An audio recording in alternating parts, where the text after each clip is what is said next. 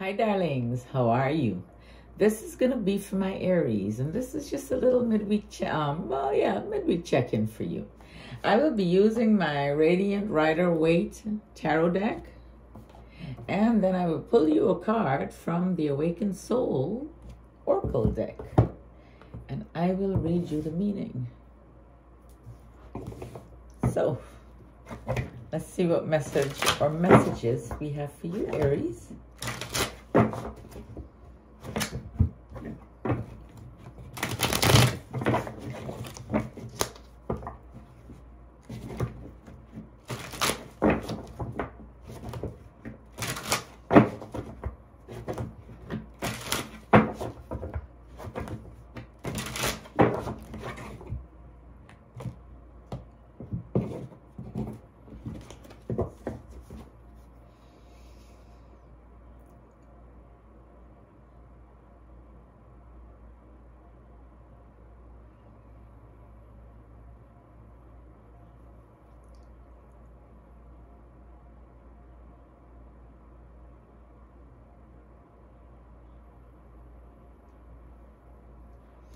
So Aries, this is for you.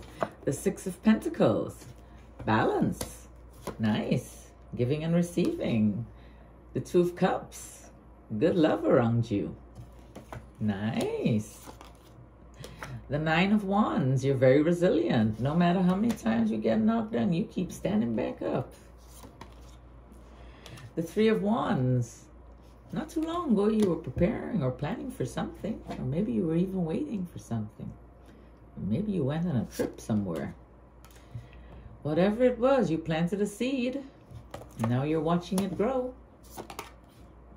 But there's a little bit of conflict now. This conflict could be within. So you can always take the high road and walk away as well. You don't have to fight back with nobody. The Magician. You're very magical at this time.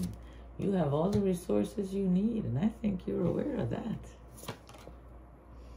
The Seven of Swords. Maybe some kind of deceit or betrayal in your environment. Now just pay attention. Pay attention. The Queen of Wands. I will say this is you, Aries. You found your courage. The Knight of Pentacles, you got a routine down. Something to do with money. Just be patient. You need to balance something within your environment. Maybe you need to bring in happiness. See, the healing will bring some happiness into your life.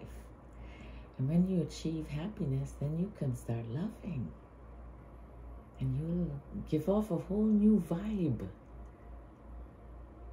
Everything will seem like it falls into place, even when you have a little bump in the road.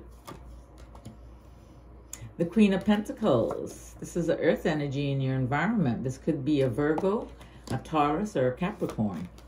And you've been thinking of possibly walking away, but you're just thinking about it.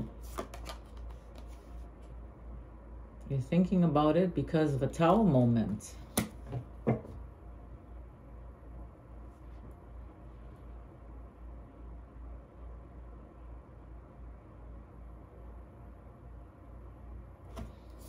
That's some chaos and confusion, okay? Might be an argument or something, but it might make you feel a little off balance for a while, or for a little bit.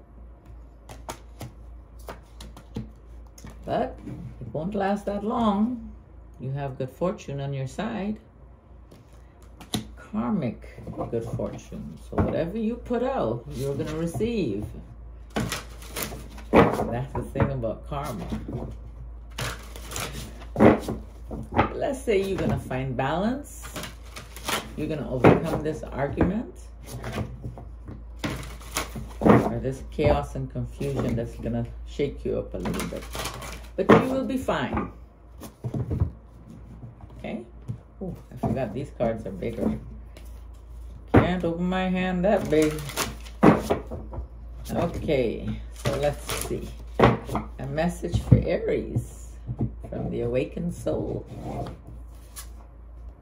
Shadow. Now, usually when I see this card, I think about healing.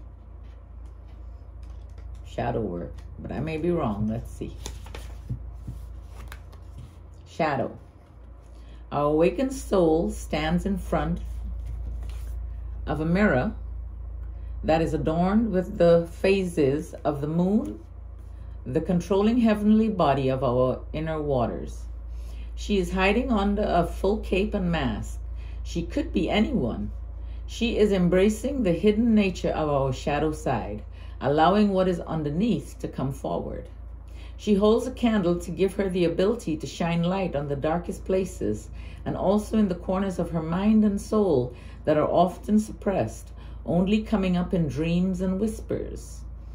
Light can also create shadows, which reminds her that the work of self-integration never ends. She knows that she has the power to incorporate her shadow side by embracing it. This spiritual work will be a theme throughout her lifetime. The hard times in her life, the dark night of the soul, the times of grief and loss have all been times of great transformation and healing, where she has learned much about herself and what is truly important. She knows the power of the shadow side and darkness. Okay? So the actual meaning, I wanted to read that part. You know, a lot of times people skip over like the basic meaning of that card, you know. So there is nothing to truly fear in the darkness unless you're unwilling to know thyself. You are being challenged to do some shadow work and look at those things that you hold fear around. Even as a spiritual person, you are still a human. It is okay to have flaws and to have parts of yourself that are not perfect or integrated. Own your fears. Name them, write about them, find out why they trigger you. When you find out why, your ability to let these fears go increase. Your ability to let these fears go increase. Ignorance is fear's best friend. This is a card of illuminating your subconscious and all of those messages that are lying underneath. The hidden motivations, dark desires, and things long forgotten. Working with lucid dreaming, past life regression, deep meditation, and soul revival are all types of work that can aid you as you work through this. Shadow work is ultimately about knowing yourself, which is work that never ends. Asking questions is a good place to start. Shadow meaning denial of hard stuff, hiding your pain, not doing the work needed, ignorance. Affirmation, I eliminate and accept my shadow side. And the personal reflections is, what fears do I hold around embracing my shadow side? So ask yourself, is this something that you want to face, you know? There are a lot of things we can avoid or feelings we can overcome, but it takes practice. I love you guys, and I'll chat with you soon. Bye.